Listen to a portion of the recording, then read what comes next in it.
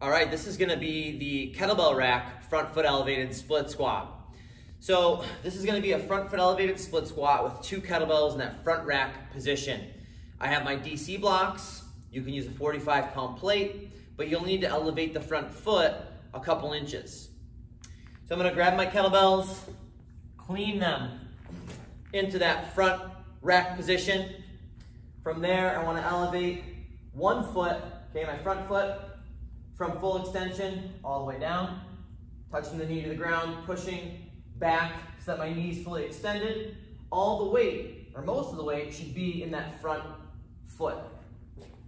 I'm gonna perform this for the prescribed number of reps.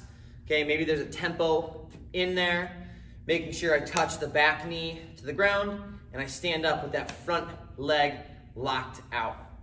That's the kettlebell rack front foot elevated split squat.